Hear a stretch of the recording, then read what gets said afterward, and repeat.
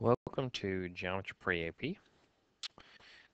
Today we're going to talk about congruent figures, so please make sure you write down this essential understanding question here, which is that you can determine whether two figures are congruent by comparing their corresponding sides and angles.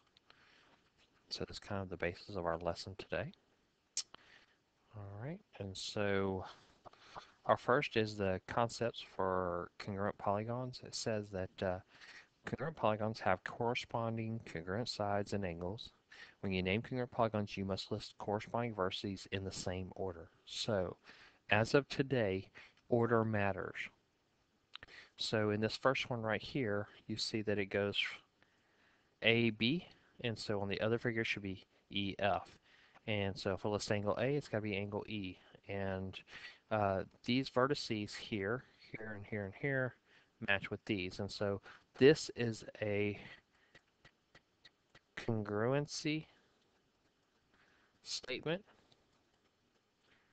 which helps you know which pieces correspond to each other.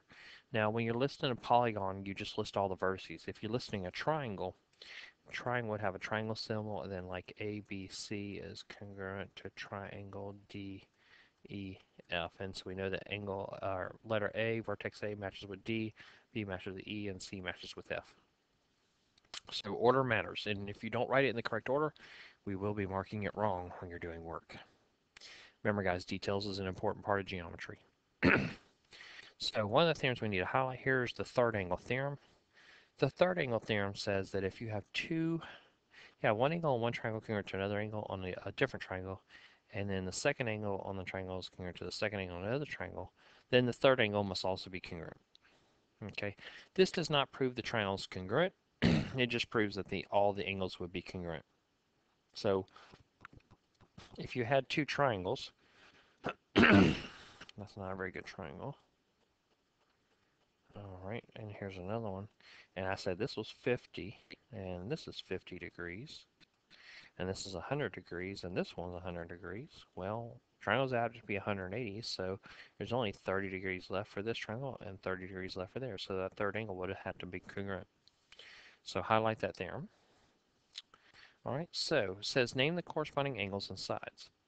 So pause the video and see if you can write these sides in the correct order like it was in the 2 slides before this. And make sure you look carefully at the order.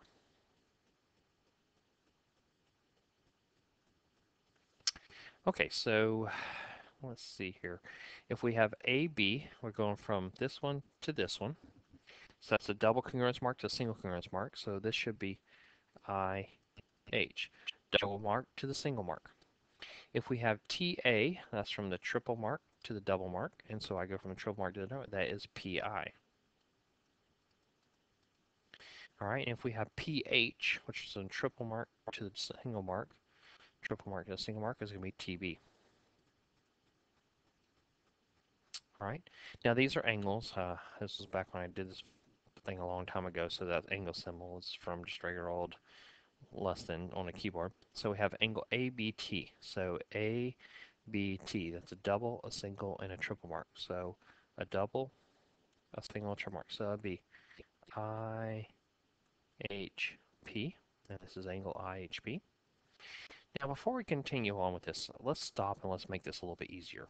All right, so the first triangle is triangle BAT.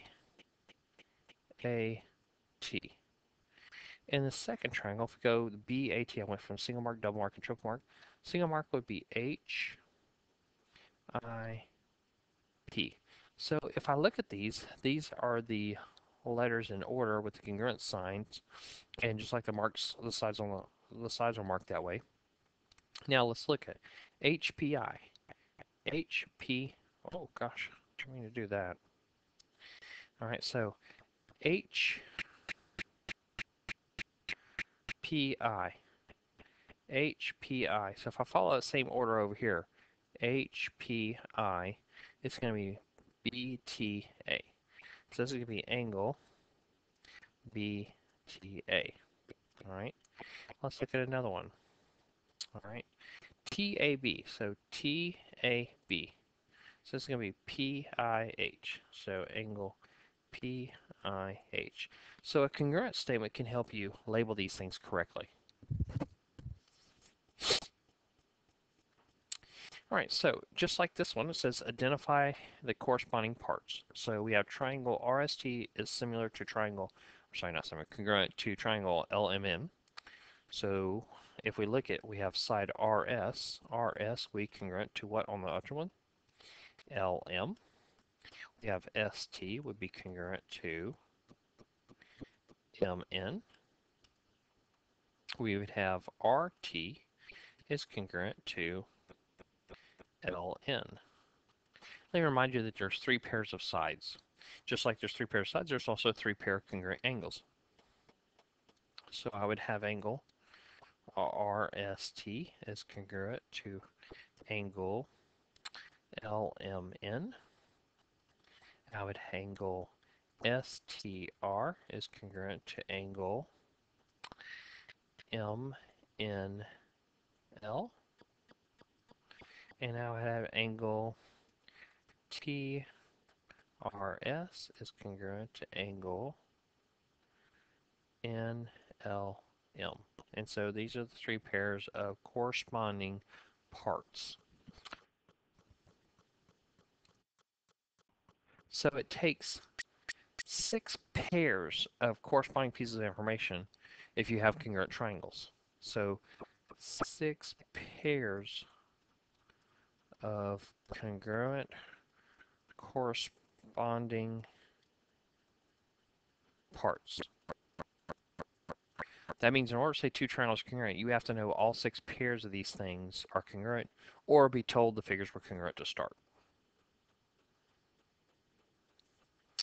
All right, so as we go into this one, it says find the value of x and y. Here it just told us that the two triangles are congruent.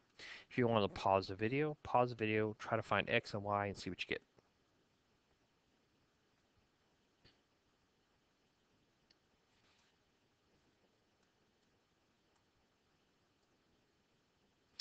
All right, so let's take a look at this. There's some stuff in here trying to punk you a little bit. So let's start with the easy part. Let's start with finding the angle.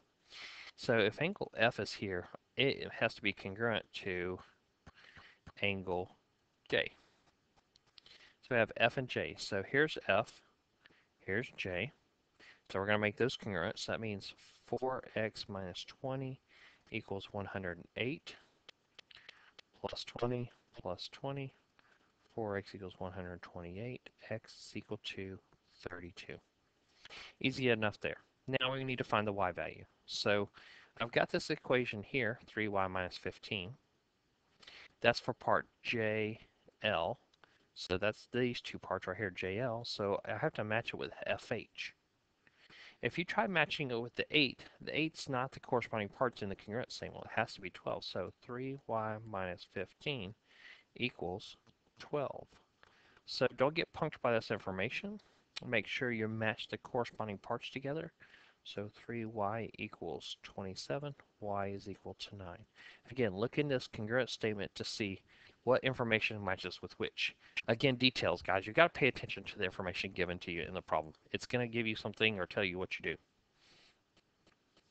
All right, so it says for these two questions here, it says, can you conclude that the triangles are congruent? Justify your answer. So we're looking to see, are the 6 pairs of information in here true that I could use? So if I look at this first set of triangles, it has a single mark and a single mark, a double mark and a double mark. So 2 sides are congruent, 2 pairs of sides.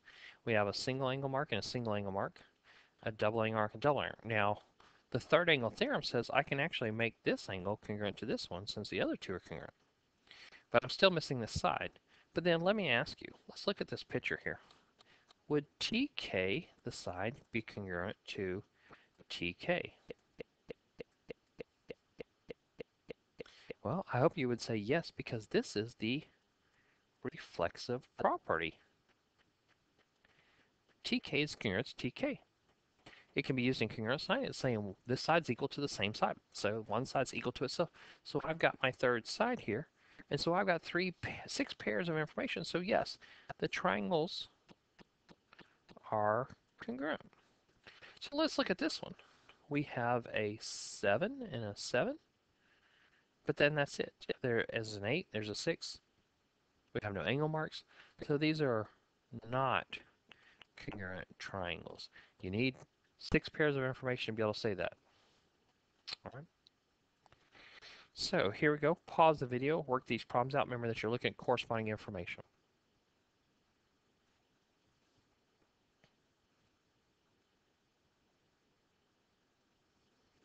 All right, so now that you've done working these problems, so you can check your answer. Remember, we're going to be looking for your work for these. I'm going to put a star on these, so that makes me know that you needed to do these questions. And so when you're done with those, you should get x is equal to 10 and a is equal to 2. Make sure you have your work for this. No work, no credit in your video notes. All right, so let's try these also. All right, you may pause the video and continue your work here. All right, when you have these done, you should check your answer. This is one answer should be t is equal to 2, the other one should be x is equal to 15, and this one should be x is equal to 5. Make sure you have your work shown for those so that you can get credit. And that wraps up this video for tonight. See you in class.